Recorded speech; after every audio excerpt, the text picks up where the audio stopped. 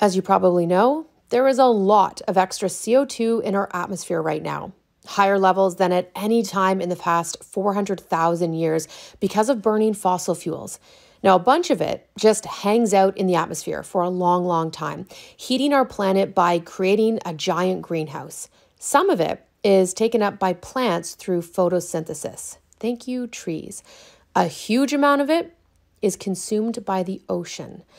Oceans absorb 30 to 50% of the CO2 produced by burning fossil fuels. Without our oceans, global warming would have already made the planet a lot warmer.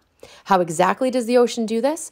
First, through basic chemistry. Wait. It's just carbon dioxide dissolves in water. So H2O plus CO2 equals H2CO3.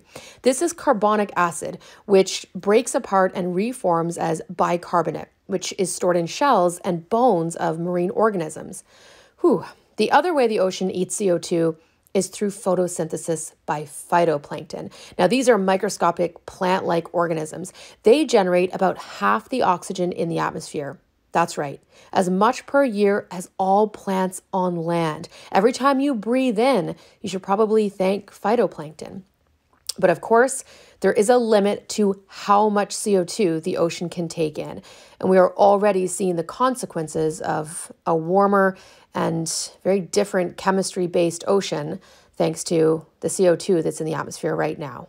But it's not too late to start the worst of the consequences. We just have to act now and with courage. And now you're Science Smart. If you have a science question on your mind, send me a tweet or an email and I'll try to get it answered.